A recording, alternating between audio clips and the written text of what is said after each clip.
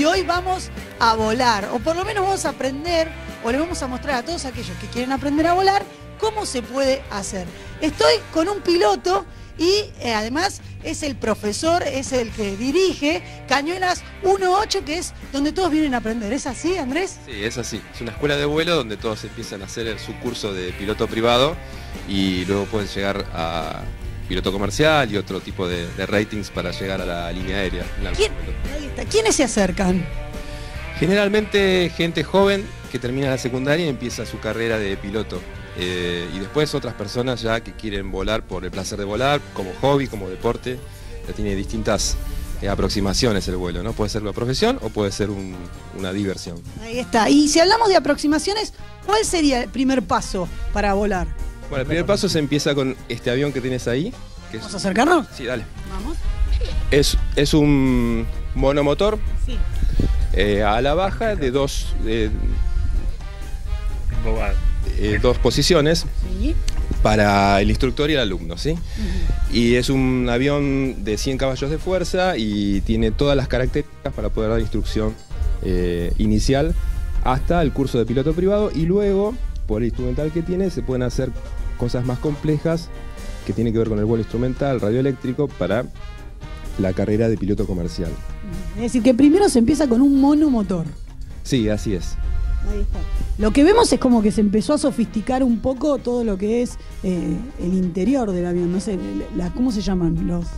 El instrumental. Instrumental, claro. Sí, hoy la tecnología, la informática, la electrónica entró en todos lados, inclusive la aviación. Entonces, en este avión ya tenés equipamiento electrónico, las pantallas te muestran toda la información que tiempo atrás se veía en instrumentos analógicos, ¿no? Bien, ¿y cuántas horas hay que hacer para empezar a ser un piloto? Primero son 40 horas de vuelo. Con eso arrancás y por lo menos 40 horas para dar el primer examen donde te recibís de piloto privado de avión. Piloto privado de avión acá con el monomotor. ¿Y después cómo seguimos? Bueno, después es muy amplia la carrera. Tenés lo que son las habilitaciones posteriores. Podés hacer vuelo nocturno, podés hacer vuelo por instrumentos, podés hacer un curso de multimotores para volar aviones ya de mayor porte, y así siguiendo hasta aviones, los que conocemos como aviones de línea, ¿no? Así vamos. Y si yo te digo ese que está allá, si yo quiero ver el otro, porque ese le veo dos motores, ¿está bien? Sí, es verdad, ese es un bimotor. Ajá. Bueno, ¿ese es el siguiente paso al monomotor? Sí, en términos de motores, sí, es el siguiente paso, sí. Además es un avión ya con con instrumental mucho más complejo, lo que se llama instrumental India, sí, que significa para hacer vuelo por instrumento completo, ¿no? Me meto, pará. A ver, esto es una cosa muy sofisticada, ¿no? Sí, este es un avión del siglo XXI, ¿sí? Es un avión que, a pesar de ser liviano, tiene toda la presentación en las pantallas igual o a veces superior a un avión de línea, un avión muy sofisticado. Y esto es como si fueran compus, pero esto es más parecido al antiguo, ¿no? Los relojitos antiguos. Claro, tenés dos computadoras principales que te presentan información de vuelo por un lado e información de posición geográfica en términos generales.